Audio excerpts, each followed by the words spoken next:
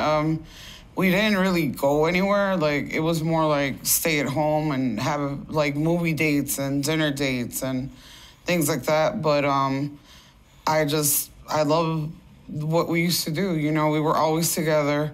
I feel like we're being torn apart now. So, Ms. Rodriguez, what changed? I know you all both decided for your health you were going to go on a weight loss journey, correct? Yes, Your Honor. 5 years ago, I was just really, my weight was just getting out of control to the point where I was bedridden.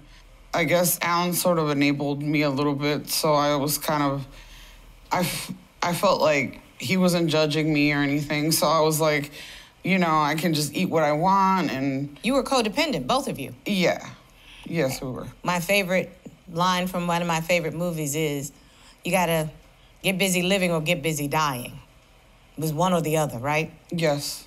You chose to live. I wanted to have a different life with Alan. I felt like just sitting at home, watching movies and eating, and we weren't really living. We were just existing. And you decided to do weight loss surgery, correct? Yes, I did. Mr. Lewis, you decided to do weight loss surgery also, right? Yes, Your Honor. How much did you weigh at that time, sir? Almost 700 pounds. So you had to get busy living or get busy dying also? Well, Your Honor, I wanted to go out and work and do stuff that I couldn't do, like going camping and all that, and fishing and stuff. It looks like, Mr. Lewis, you were successful. And it is a massive, massive change, sir.